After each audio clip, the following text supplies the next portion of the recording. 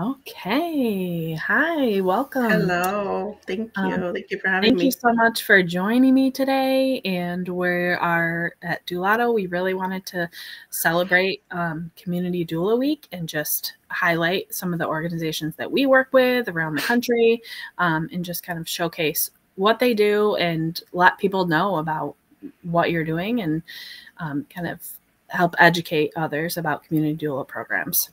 So, if you would go ahead and introduce yourself and kind of tell us what organization you're with and just a little bit about that organization. So my name is Selene Ketchum, and I work for a community-based doula organization here at Strength-Based Community Change. We have been around since 2010. We started as a pilot program, and thankfully, we've been going strong for now almost 14 years. In April, it'll be 14 years. So I work as the program manager and then also as the lead doula for the organization. Very cool. Very cool.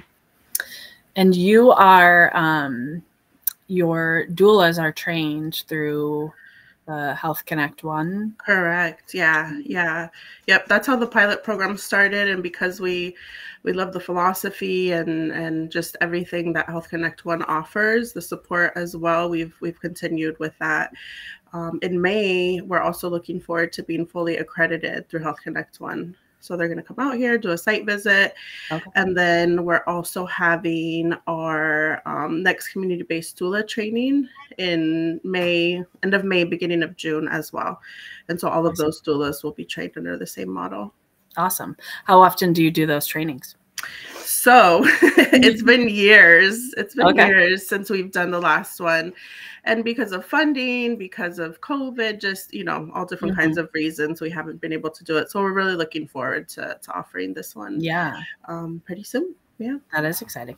So right now, how many doulas do you have working with you? Currently, we have 6 doulas. So some of them are like full-time staff doulas. Some of them are interns, but we have a team of 6. And then we have additional support people like program assistants and family navigators. Awesome. And so you've been expanding, right? And you serve a bigger sort of area. Excuse me. Yeah. So for years, we were just in what we call here in Southern California, like the South Bay. Because of a partnership that we have with other organizations, we were able to expand to the South LA communities. So yeah, we've expanded and hopefully we'll continue to do that. We'll continue to expand. Very awesome. And so right now, I know you said there's some funding. Like, where do you get most of your funding for your program? Does it come from various locations or? Yeah. Yeah. I mean, I wish I could say it's just, one source was enough and it was able to sustain our program, but it's fortunate, thankfully, that we have multiple funding sources.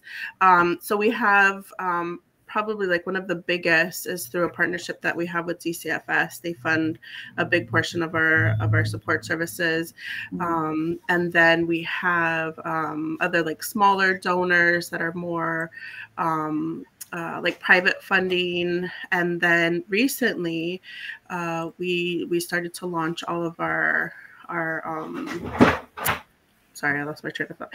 We started to take on clients who are just Medi-Cal.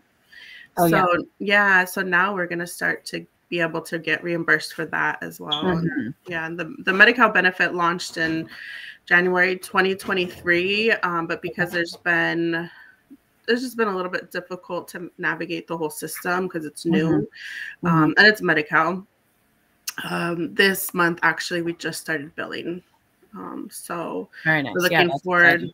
Yeah, we're looking forward to that being another revenue stream to hopefully help fund the program. Because I'm sure, as you know, it's not, we're a nonprofit, so we have to get funds from wherever we can get them because we feel like our work is important.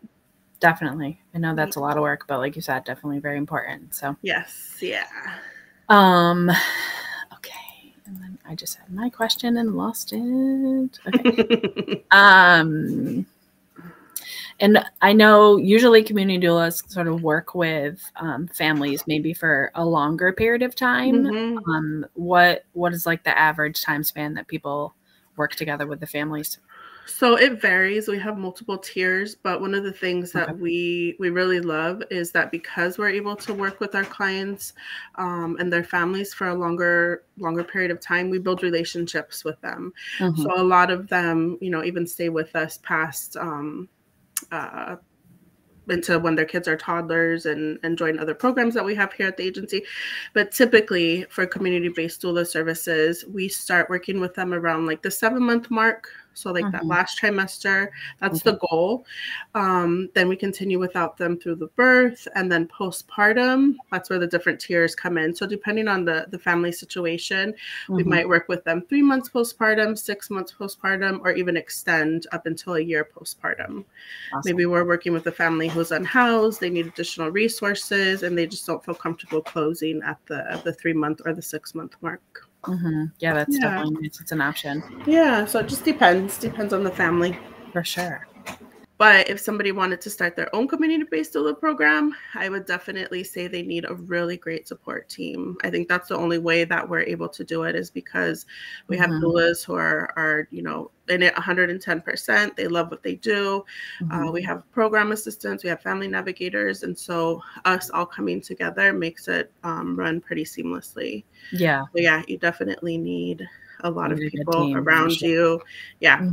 You need a great team. Yeah. And people in this field are, usually really passionate about it too. So that helps finding those people that you want to work together.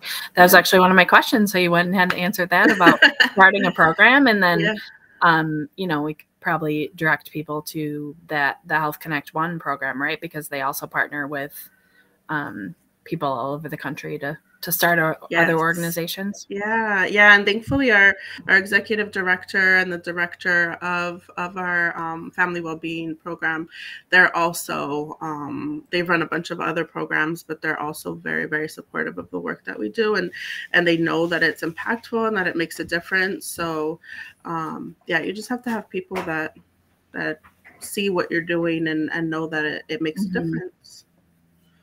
Awesome. Yeah.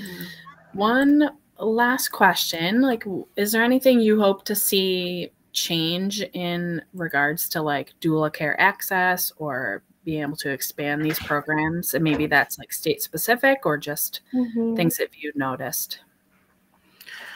I mean, I think where we're headed is amazing. It's taken a long time to get here, and I feel like that's kind of how things happen, where there's a lull, and then all of a sudden things speed up and start to come together. So I think it's amazing now that just even private doulas can bill and give access to families who are maybe a little bit lower income or have Medi-Cal, because I feel like everybody deserves the access to get support and to have a doula.